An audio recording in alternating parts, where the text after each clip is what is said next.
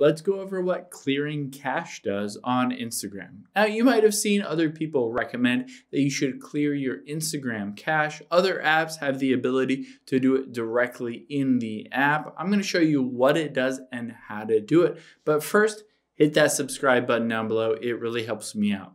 Thanks, guys.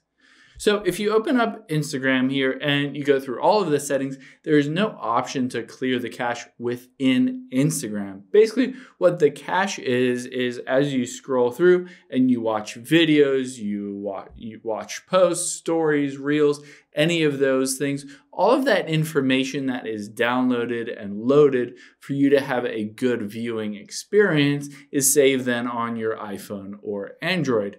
Now, every once in a while, it's not a bad idea to clear that cache because ultimately that might slow down the app. It might cause some bugs. So especially if you find that Instagram is running slowly, or if you find there are some bugs in the Instagram app, you might want to clear that cache. And I'll show you how to do that. So on the iPhone, you can hop out of here and go into your settings.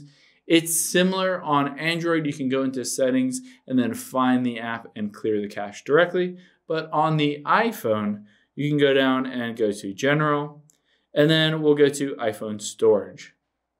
Now, this will load up all of the apps that you have on your iPhone, and we'll find Instagram and we'll basically offload it and then reinstall it. That helps to clear out any kind of cache. So I can go down, find Instagram here, and just tap offload.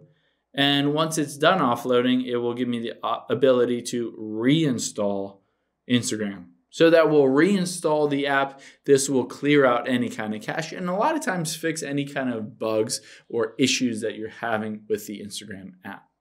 Hope this helps. If you have any questions on that, leave them in the comments down below, and I'll catch you on the next one.